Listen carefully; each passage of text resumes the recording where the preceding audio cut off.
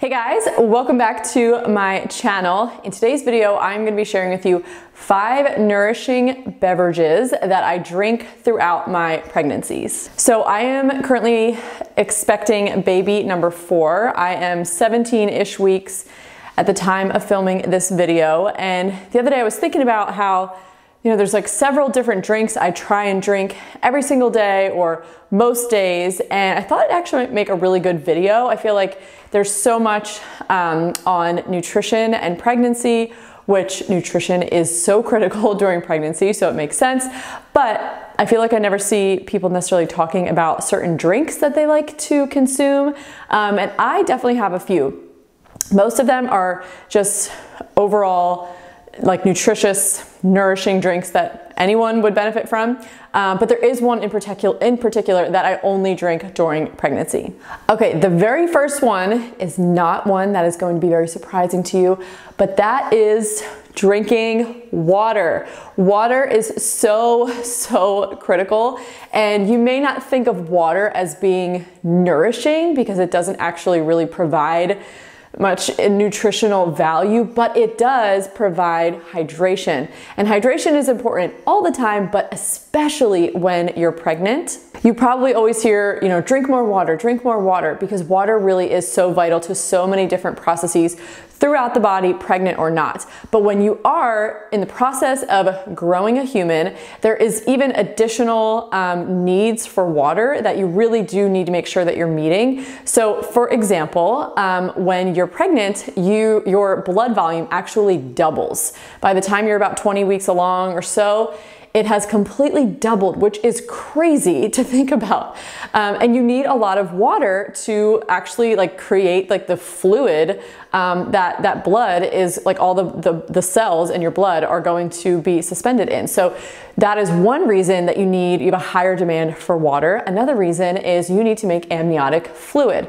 So you're literally taking that water that you're drinking and you're turning it into the fluid that your baby is literally suspended in and marinating in basically until they're born. Water is also super important for mom's kidney function, for baby's kidney function. It's super important that we're getting enough so that your kidneys can carry out all the processes that they need to carry out correctly. Another reason that you want to drink lots of water, an appropriate amount of water when you're pregnant, is actually it can help combat swelling, which you may think that that's counterintuitive, because if you're holding on to lots of water, you probably don't think that you should drink more water, but in fact, that's exactly what you should do. So the reason that you may get swelling in your feet and your ankles is because you are retaining water, and that is to balance out the level of sodium in your body. So if you don't have enough water to balance out the level of sodium that you do, you're literally going to retain water so that your body can maintain that very delicate sodium water balance. Now, if you are drinking lots of water and you're very hydrated, you are actually going to be flushing out maybe flushing out sodium that you don't need, or you're just going to be creating that balance on your own without your body having to retain water all the time. So if you're swelling, you actually need to drink more. Another reason that you want to be drinking a lot of water in pregnancy is especially at the end of pregnancy, is you want to make sure that your uterus is not contracting unnecessarily. You may have heard that if you're dehydrated, it can cause contractions, and that's because your uterus is just like any other muscle. If you're dehydrated and you go work out and you get a calf cramp, it's because that water, sodium, the fluid balance is off. So you need to make sure, and it's usually because of dehydration, not enough water. So you want to make sure that you're hydrated and that you're drinking enough, especially if you're in your 3rd trimester in the hot, warm months, so that your uterus isn't contracting unnecessarily and it's not going to put you into potentially preterm labor. So water is super important. Obviously, your daily requirement for water is higher when you're pregnant. You can look up and see, exact amount of milliliters you're supposed to be drinking on top of the usual amount. But the best thing that I always tell people is to actually just look at their own body and what your own body is telling you, instead of just going off of a number you read online. And the best way to do that is to look at your urine. If it's dark and it's concentrated, if it has a strong odor, smells like pee, then you're probably dehydrated. You want it to be almost clear, like a very pale yellow is what you're shooting for. So when you pee 50 times throughout the day, you've got plenty of chances to check on how hydrated your body is, and that is going to be the best thing to tell you. The next nourishing drink I try to drink on a very regular, if not daily basis, is bone broth. I actually just finished a mug of bone broth right before I started this video. So I've done an entire video on how to make bone broth easily at home for very, very, very little money. And in that video, I also dive into the specifics of the nutrition aspect. So specifically, what are the nutrients that are in bone broth doing for your body? So if you're curious to have more of a deep dive, I would definitely go watch that video. But bone broth is basically what you simmer, long simmer bones in water and some kind of acidic medium. It basically leaches a lot of the nutrients from the bones into the water, turning it into bone broth. So one of the reasons that I like to drink this on a daily basis is, one, it's very nourishing. It has a lot of, it has calcium and magnesium. It has a lot of different nutrients in it, but it also is pretty protein rich. It actually will extract a lot of the amino acids from the bones and the ligaments and the tissues and whatever else you're simmering. And amino acids are the building blocks of protein. So there's some specific amino acids that really have major impacts on how well your gut functions. And I go into it in more depth in that video.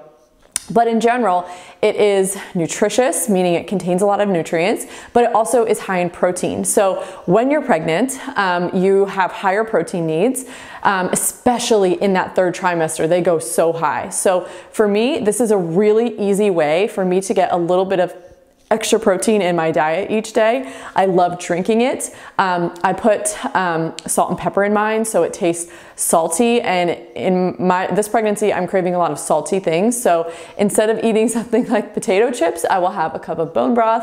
Not to say I haven't had a few potato chips in my first trimester when I was craving them, but it's a way for me to like really satisfy that salty craving, but it's actually at the same time providing my body with a lot of nutrients and protein. And it's something that I don't have to sit down and eat. It's not something I have to prepare, which to me is even better because it like literally takes me 2 seconds to get it on the stove to heat it up.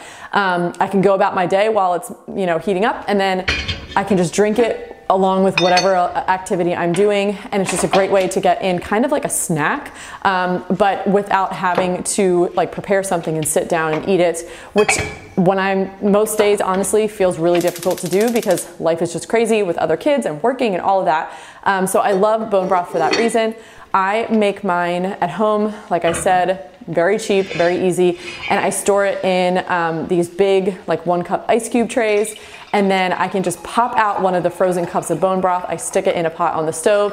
It takes like 5 minutes to melt down and heat up, and then I just add a little bit of salt and a little bit of pepper, put it in a mug, and then I just drink it. It is warm, it's comforting, it's surprisingly delicious, and it's also providing protein and other nutrients for me and baby. Next up, another beverage I try and drink very regularly, if not daily, if I have it, is kombucha. So this might be like a little bit controversial because you might read that you're supposed to avoid kombucha during pregnancy because it can have like teeny tiny levels of alcohol in it as like a natural process from the fermentation, a natural byproduct of the fermentation process. So if you don't know what kombucha is, it's basically fermented sweet tea, and it is filled with probiotics. It's filled with those, gut-loving, gut-boosting bacteria that are going to help, when you're consuming them, it's going to help like repopulate, diversify, fortify that microbiome in your gut. And your gut health is super important all the time. It's of course important during pregnancy, but then something to think about is when your baby is born, if they're born vaginally, you and your gut bacteria and your vaginal flora, you are the one that is like you are inoculating them, is what I meant to say. It's vaginal flora, but it all, supporting that microbiome and flora in general is important. And you are the ones that are kind of setting their guts up to have their own microbiome. So what you're passing on to them is important. So when you are consuming fermented foods, kombucha, it would be a fermented drink. It's a natural way to get those probiotics. You can also take a probiotic. I still do take a probiotic daily, especially when pregnant, but this is something that I like to drink regularly. It's also so satisfying. I feel like most people like kombucha, maybe some don't. I'm sure there's people that don't, but it's bubbly, it's satisfying. You can make it yourself. Once we move, I'm gonna get back into the flow of making it myself so we can just have like bottles made every week to save money. But we buy ours from Costco. The brands that they have tend to fluctuate. Some are better than others. Right now they have Health Aid, which is like a really good brand, which was very exciting to see. So we buy it from Costco in bulk, so it's not as expensive. But you can also make it yourself pretty easily at home. So I drink this most of the time, just trying to fortify my gut as much as I possibly can. And something that's really interesting, in my last pregnancy, which was my third, before I got pregnant, I read a lot about histamine and its link to morning sickness potentially. Morning sickness is like such a mystery, and for me it's not morning sickness, it's all day. But funny enough, fermented foods are high histamine foods. So sauerkraut and sourdough and kombucha and aged cheese, like literally all the things I eat. So I scaled back on a lot of those foods big time. I even scaled back on like taking a probiotic for a little while. Because I was trying to not be as sick, and it didn't work. I was just as sick. It made no difference. But I actually was GBS positive in my last pregnancy. The other two, where I feel like my gut was probably in much better shape because I was eating a lot of fermented foods and I was really on top of taking a probiotic, I was GBS negative.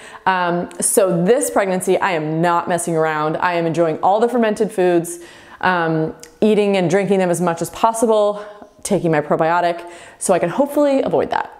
Okay, the next beverage I want to talk about, really getting controversial here, but that is raw milk.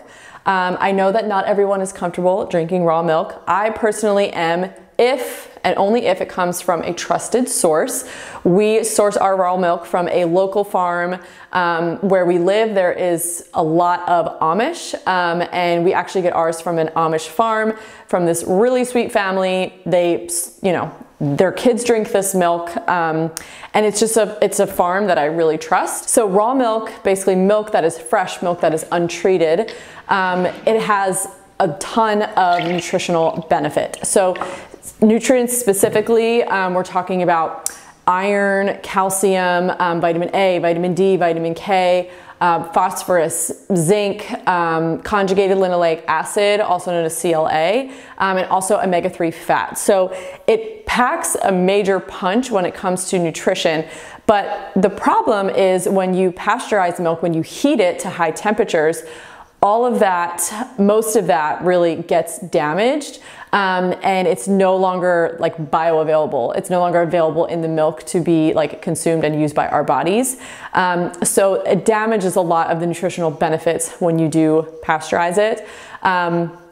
I'm not going to go into like the rabbit hole that is why did milk become pasteurized in the first place and the controversy and everything like that, because we'd be here for like an hour. But there is a podcast episode that I've mentioned in a previous video too that I think is probably one of the best discussions I've personally come across in the last several years on raw milk and explaining the history and from all different angles. So I'll link that down below if you want like more information. Maybe you want to like dive a little bit deeper for yourself. I think that's a really good resource. But there's also other things in it too. So one, there's tons of enzymes, and raw milk is actually like, it's self-digesting, meaning it will actually break down a lot of the different like sugars and proteins maybe that our bodies would have to digest if the milk was treated. So for example, there's actually an enzyme present in raw milk called lactase, and it's actually the enzyme that breaks down lactose, which is a sugar that's naturally present in dairy products. So we do have lactase in our GI tracts, but it varies from person to person, and a lot of people are lactose intolerant because they don't have enough of this lactase enzyme to break down those sugars. And then when those like full undigested sugars end up in your large intestine, you can get all kinds of, gas and bloating and just a lot of GI distress. So when you're drinking raw milk, the lactase is present, and that lactose is already all broken down before you even consume it. So it can be easier for the person to actually digest. It also has like immune factors in it, specifically immunoglobulins, which we also have in our GI tract. It's part of our immune system.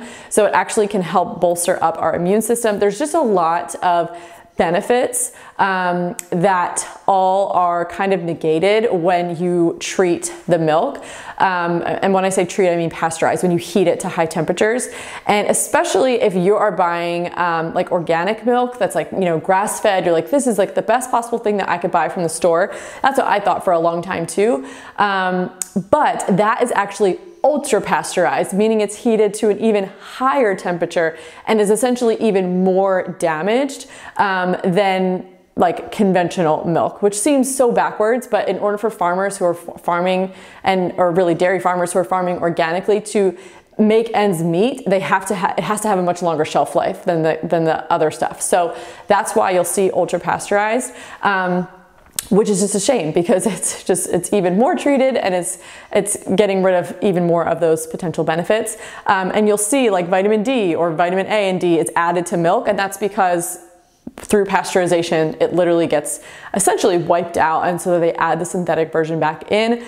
So that right there kind of gives you a clue into what's happening to the milk, to the point where they're actually adding in synthetic vitamins to try and replace what they destroyed. Again, I know it's controversial, especially during pregnancy. I'm sure one of the first things your doctor will tell you is to stay away from anything that's unpasteurized. This is unpasteurized. My milk, obviously, that I drink is unpasteurized. So I personally disagree with that. I understand where the concern comes from, because you obviously don't want to get a foodborne illness while you're pregnant, because it poses risk to you, but most especially the baby. So I completely understand it. However, there is risk of foodborne illness with like pretty much anything you eat. And there has actually been more outbreaks from things like cantaloupe or lettuce, spinach, like basically raw produce, right? Like you eat raw produce all the time. You eat a salad, you don't even think twice about it. But those can also contain the bacteria that can cause like salmonella or something like that. So but what I was going to say is there's been more outbreaks linked to produce, like just in like the last few years, I think. I can't remember the exact statistic that I actually saw recently, but then like that like blows out of the water the amount of outbreaks there's been related to raw milk in like a large span of time. So basically the risk is present no matter what you eat. If it's raw, if it's uncooked, it's not heated, but also a lot of the nutritional benefit comes from when things are raw. So it's a little bit of a thing you have to kind of weigh out, risk-benefit ratio. For me, I personally feel comfortable drinking it for the tiny risk, for the large nutritional benefit. You may not, and that's totally fine, but it's something that I drink and something that I really focus on drinking, especially during pregnancy, so I wanted to mention it. Okay, now the last thing I drink, and now this is the only thing that is pregnancy specific. All those other things I would drink at any time, and I find them to be beneficial at any time. But this one is only one I drink during pregnancy, and that is red raspberry leaf tea. So I bought this, you can buy big bags of it. This is just the loose tea. You can also get tea bags as well, but I just use the loose tea of red raspberry leaf tea. So the reason I drink this, while it does contain vitamins and minerals, which is a nice little added bonus, the main reason I drink it is because it is considered a uterine tonic. So there's very little, evidence-based, claims, or very little research out there on something like red raspberry leaf tea, because it's just not it's not much of a money maker, honestly. So it's not something that's going to be researched heavily. That's just the way that it goes. But there is so much like anecdotal evidence. And this is one of those things that's just been passed down for generations, as far as something that can help prepare you for birth. And whenever there is something like that, where it's like this wisdom that has been around for a long time, my ears immediately perk up, because that's the kind of thing that I'm interested in. Evidence-based stuff is great. I'm not knocking it. I think research is important. It moves us forward, but also I don't think it should scare us away from looking back and looking at things that maybe our ancestors did, or things that have been passed on that maybe aren't proven by science. Anyway, so little rabbit hole there, but red raspberry leaf tea. So it's essentially thought of as to be a uterine tonic. It basically helps tone your uterus for labor, and the few studies that have kind of looked into it basically see like shorter labor times, more productive labors, less need for interventions, because the uterus is just basically like more in shape and more up to the task. But again, there's not a ton of research to back it up, but I'll tell you my own personal experience. I've had it with every single pregnancy. I don't drink it in the first trimester, but I do start in the second, and I start with like 2 cups a day. And then in the third trimester, I do 3 cups a day. And I'll show you exactly what I do. But so basically I have had my first 2 labors. For a first-time mom, it was quick. I mean, it wasn't like super fast. It was not like super quick, but for a first-time mom, I surprised the midwife with how quickly things moved along. When I first got there, I got there at like 7 a.m. and she didn't tell me this at the time, because that would have totally like defeated me. But in her mind, she was like, my guess is this baby's gonna be born at 5 p.m. That was her guess upon when I arrived, and I was like 3 centimeters.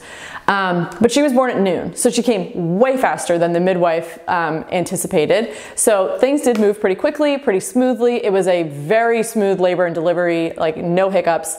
My second ended up being an induction, which should have never happened, but that's a whole nother story.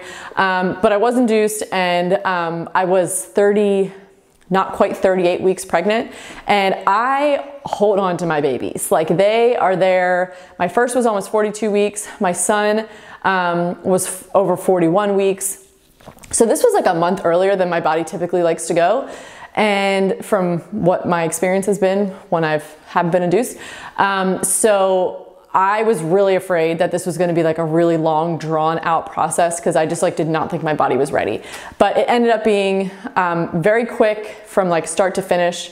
Like before I was even in labor, like they started administering everything to when she was born.